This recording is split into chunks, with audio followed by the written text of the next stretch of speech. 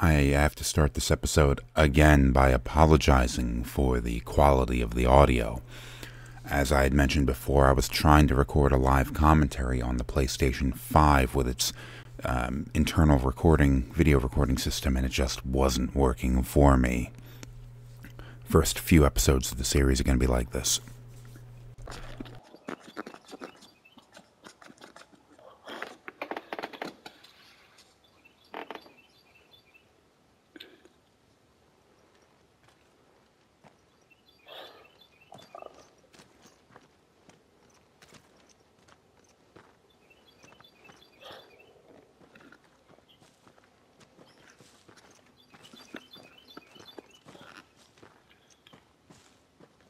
Keep your eyes open for those goblins.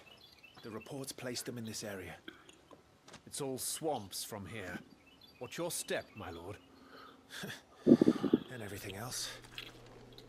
I'm trying my best to cut out the bad parts of audio where my original commentary existed, but unfortunately there are lots of background noise and that kind of stuff that I can't really do anything about.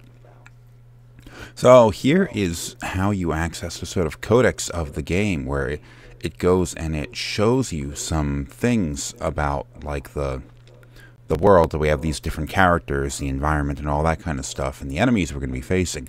Unfortunately, it doesn't let you go back.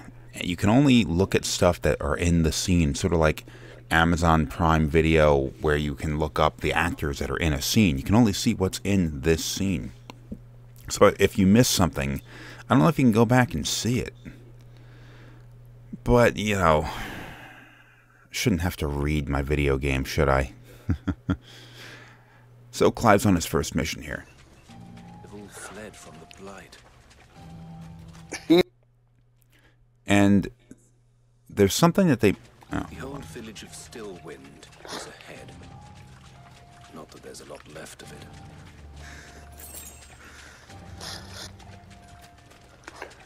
Gotta let them talk.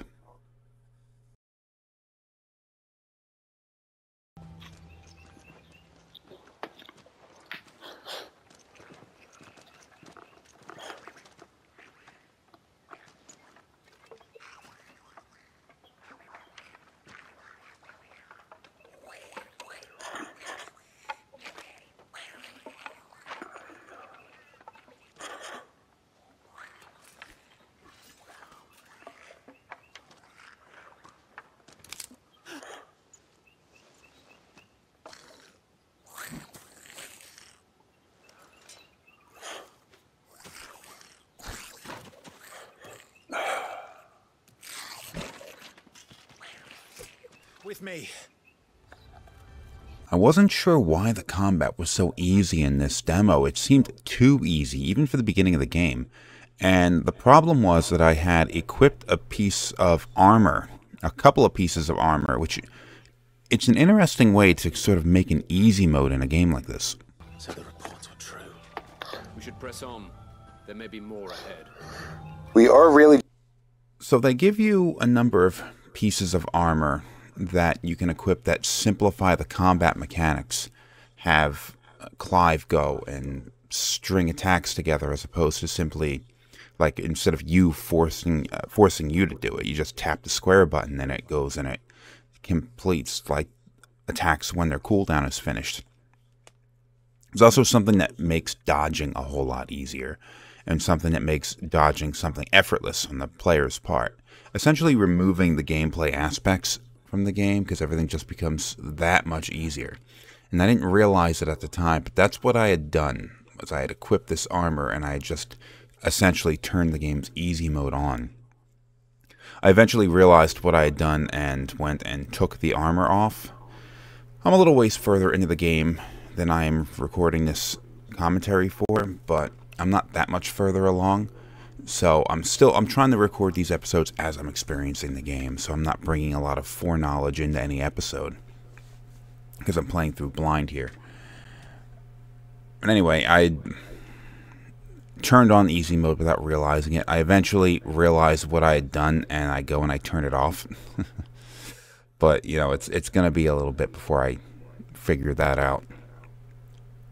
Here's one of the things that the game, they have an interesting way of sort of guiding the player around, because a lot of the environments are sort of samey looking. I mean, they look good, but it's not like an old game where you have this wide path, like in Final Fantasy X. Even if you didn't have the world map or the mini map in the corner, you would be able to find your way around because of how simplistic the environments are, how wide the pathways are, all that kind of stuff. As things get more detailed and, say, let's call it look more realistic, it becomes harder to visually see where it is you're supposed to go. And you can get yourself turned around when you're in a fight and all that kind of stuff. So what they do in this game is they put a bunch of treasure items just in the environment. So, like, if you see a treasure, you know, like, oh, that's the way I have to go. Usually these are a small amount of gil or a potion or something like that. Stuff that's not really important or that useful. I guess potions are useful, but they're just somewhat insignificant in terms of their usefulness, but they do guide you around. They also have these little icons that appear on like doorways and stuff that you can open, pushing you around. So Clive is on his first mission here. Oh, look, we have butterflies guiding us to the ladder. He's on his first mission here, and he's 15, I think they said he was. So I guess maybe in this world, that's the age where you're going to be sent on your first mission. He's also, like, good at what he does, and he has this magic and stuff. Now, I wonder what it is that really differentiates. I guess because he's the son of a king, having the ability to cast magic. All the slaves that I've seen so far cast magic, and no one else seems to cast magic. So, except for Joshua. So, being a magic caster seemed to be what made you a slave, but I guess not. Well, I mean, it's not a definite thing because Clive can cast magic.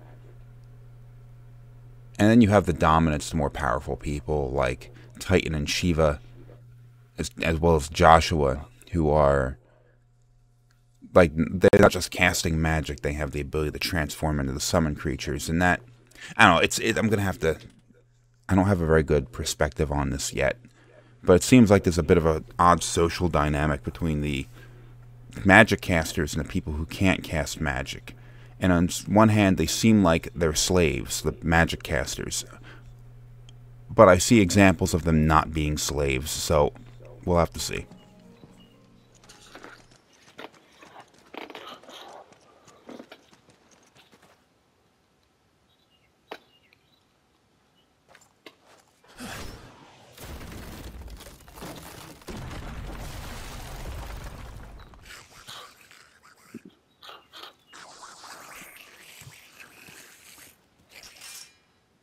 Sneaky sods. We're trapped. My lord. I'm working on it.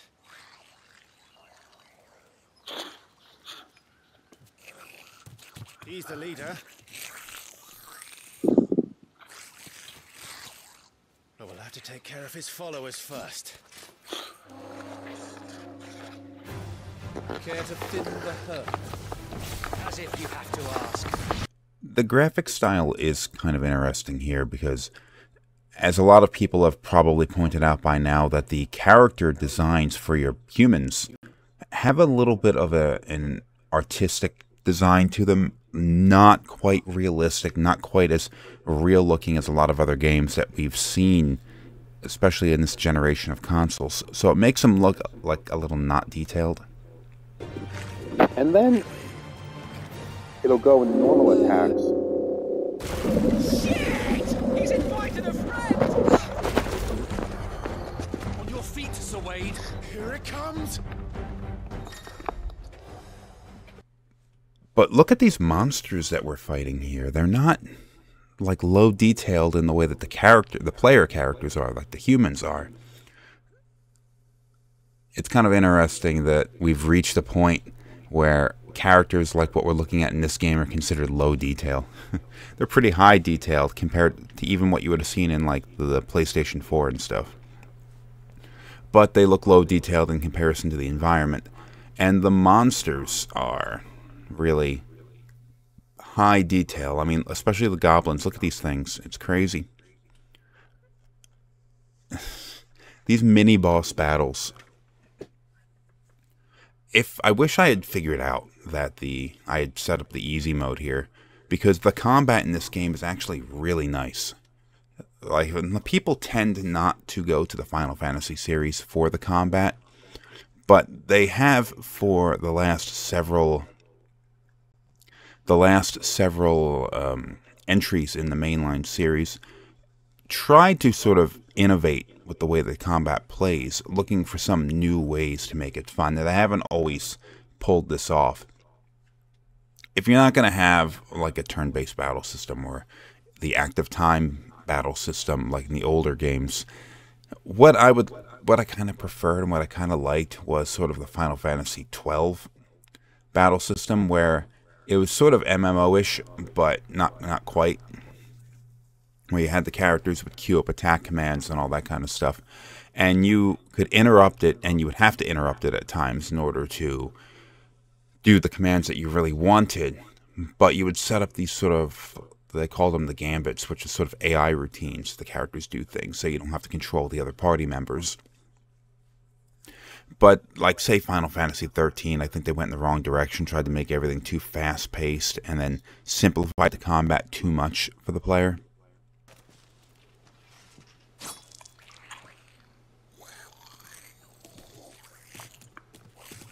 Come back and fight, you coward! After him, before he summons the rest!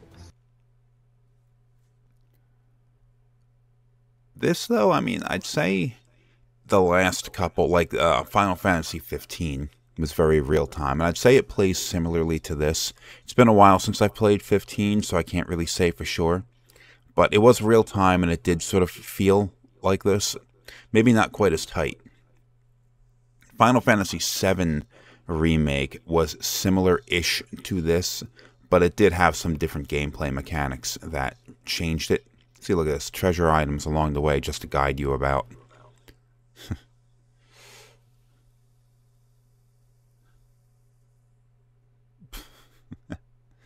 Then you just run over top of it. It's so stupid.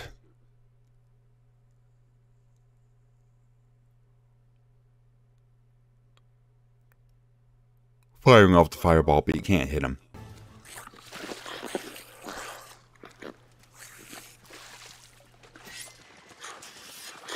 This ends now.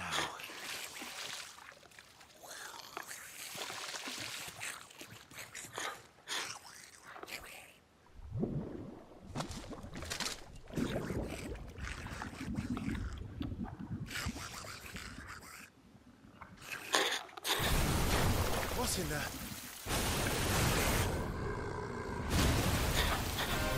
Bloody hell! Normal? It's not south. Keep clear of its. It's a Marlboro, but they call them Marble here for whatever reason. This seems a little bit weird because a Marlboro, like, they were never really like boss characters or boss enemies, but they were enemies that were always considered to be relatively powerful, and they'd be the kind of thing that you would encounter in like the mid to the late end of the game. So it seems a little weird to be encountering one this early in the game, but it is kind of a boss, so I guess it's sort of, they do it a little bit justice. I love the enemy design in this game.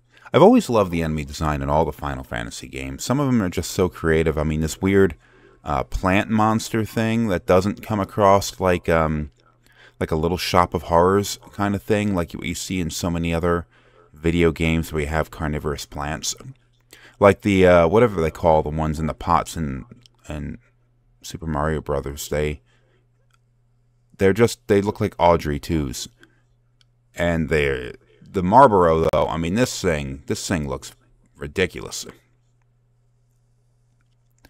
I'm not a huge fan of these cinematic actions that you see in a lot of action games nowadays, because it sort of like drags you out of the actual gameplay. Just like, oh, do some quick time events now. No, just let me play the game. You know, let's say maybe this plays like Devil May Cry in a lot of ways.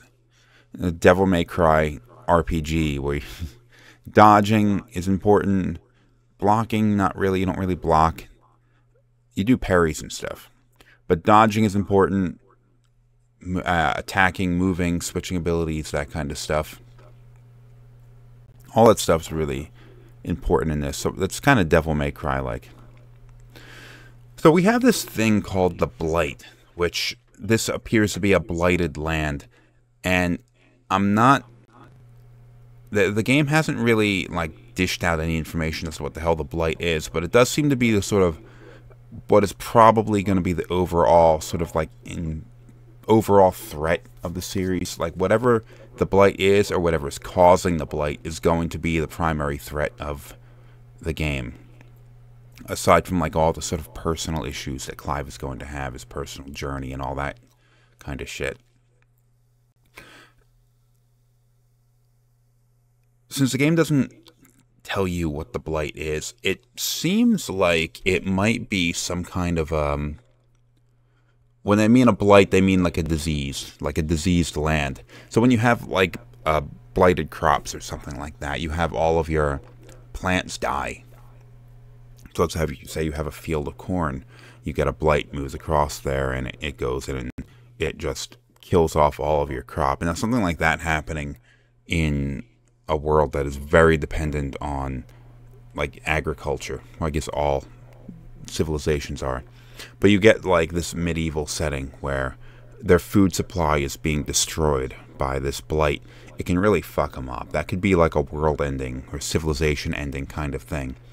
The kind of thing that maybe like might have resulted in the Bronze Age collapse kind of issue. So we're here, though. It seems maybe the Blight might be something a little bit more magical in terms of its origin, though, because we have this old town that was abandoned because of the Blight, seemingly anyway. But it's not just like a disease. Sure, most of the trees are dead. I do see some living plants, but most of the trees are dead. But for some reason, the environment is flooded. And you have a lot of monsters. So maybe the Blight in this game is something sort of like the Blight in the Dragon Age series, where it wasn't just the diseased land. It was also the monsters that came with it, the Darkspawn in the Dragon Age series.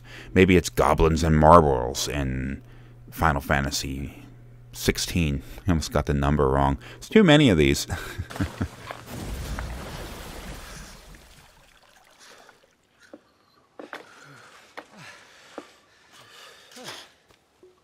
My lord. Thanks. I never thought I'd see it.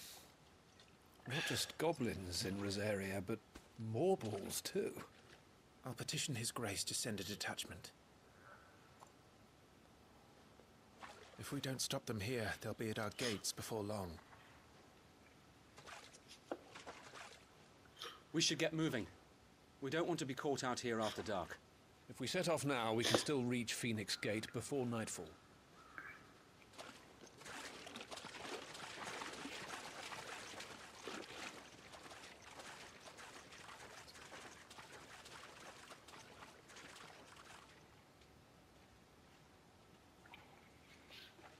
Damned Blight.